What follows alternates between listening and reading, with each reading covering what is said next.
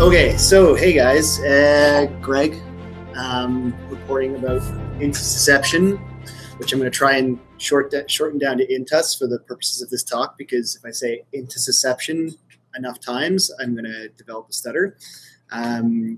So today we're going to talk about that. Our goals are going to be to talk about the appearance of intusses on point-of-care ultrasound and to suggest a sort of scanning technique in terms of finding it.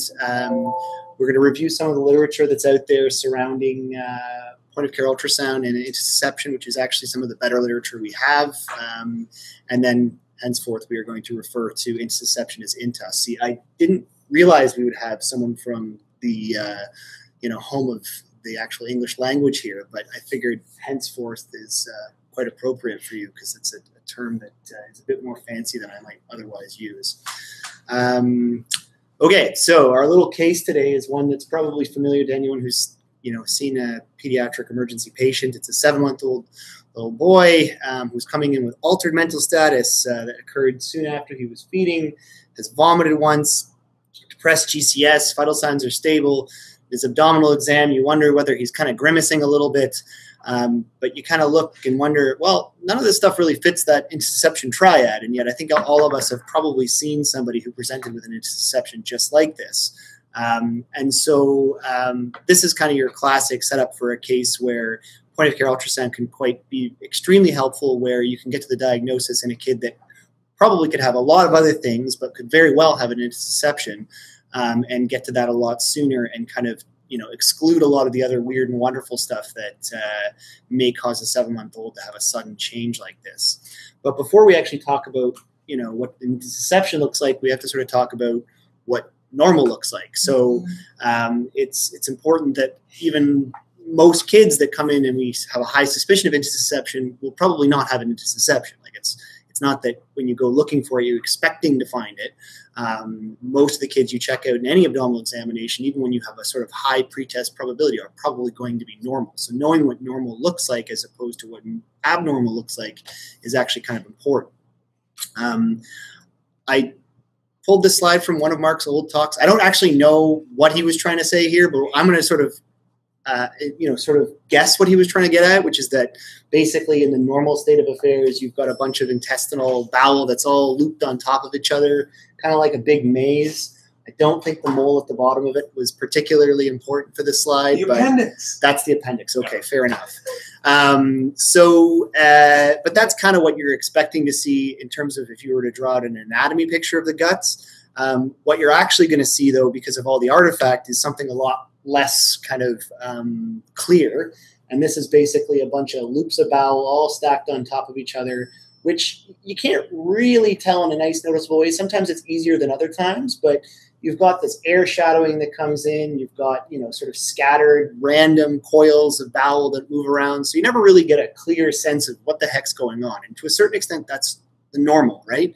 You're expecting to see kind of nothing of use. As opposed to something where there is a bit of an abnormal feature.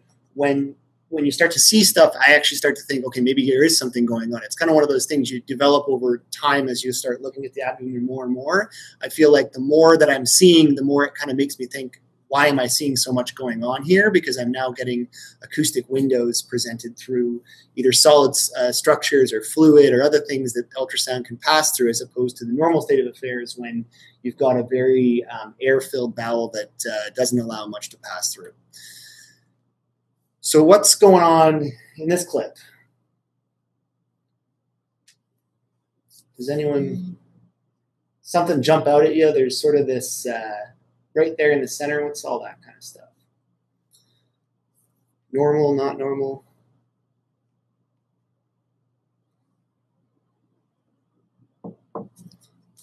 Probably just poop.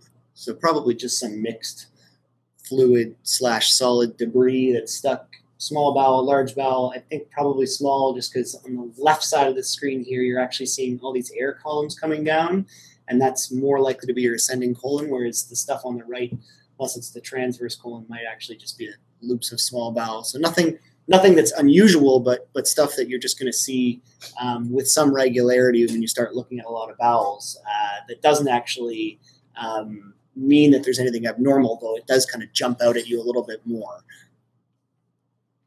So I put this image up because this is something that will be kind of a hallmark thing to look for when you're thinking about intussusception. This is actually the air shadowing you're going to see from the ascending colon, and it's kind of what you're looking for in a normal person. So as you, we'll talk about sort of the technique in just a minute, but as you come up from the right lower quadrant where most people are going to start, you're actually going to start to see this pop out. As soon as you start seeing this appearance of this air shadowing down, you can feel a little bit more confident that you're now in the ascending colon, because it's usually the first column of air you're going to enter.